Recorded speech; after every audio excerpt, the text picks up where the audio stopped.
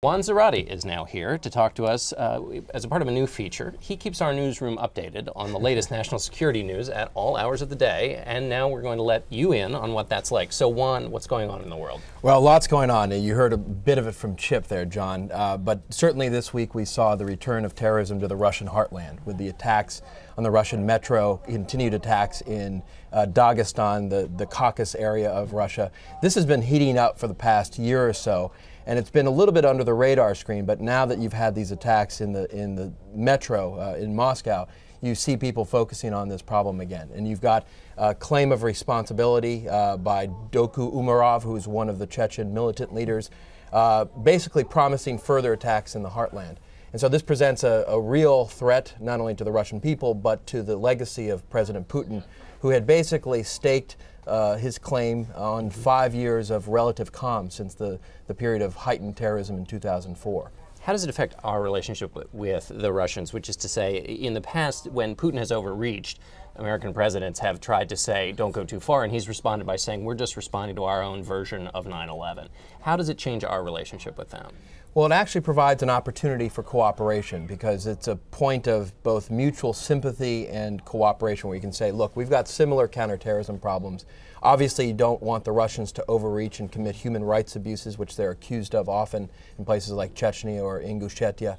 But it's a point at which we can say, look, we can share information, we can look at the problem of Central Asia and Afghanistan as a holistic problem, and we've got to deal with these problems together. And so I think it's a point of opportunity, especially as President Obama and President Medvedev have come to terms on the arms treaty. And so now this is a moment where you can say, look, there's further things that we need to work on together, and Russia and the U.S. are partners. So I think it's an opportunity, actually. Okay, now let's continue our tour of the globe here. What's next? Well, I think, again, a bit under the radar screen, but has been noticed by the press. There's a cyber war underway in China. You've got Google going head-to-head, a company, with the Chinese state.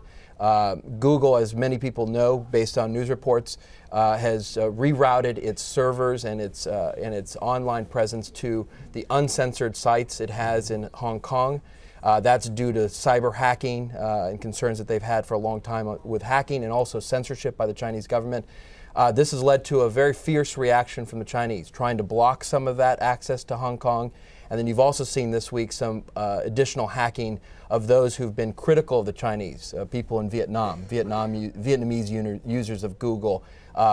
Journalists have been attacked and hacked. And so there's a low-grade cyber war underway that I think we need to watch very carefully. Two big and mysterious powers, China and Google. All right, so what's the next? What's the next?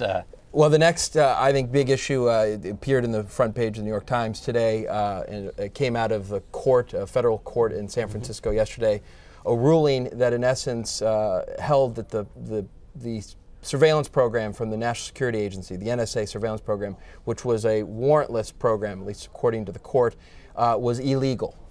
And that is a big case because it represents two issues. One, it's a historical ruling of that program, a program that did not rely on the use of warrants to wiretap. Secondly, it was an attempt by the Obama administration to use something called the state secrets privilege to try to block the case from coming to an actual ruling. So in some ways, they were defending the Bush administration by using this privilege. That didn't work. And so now you have a ruling on the books that this program was illegal, at least as presented to the court.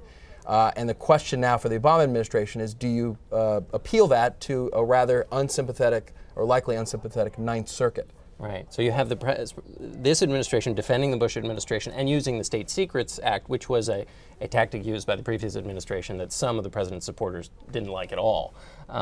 Let me ask you finally on the question of Iran. Give us a quick update on that.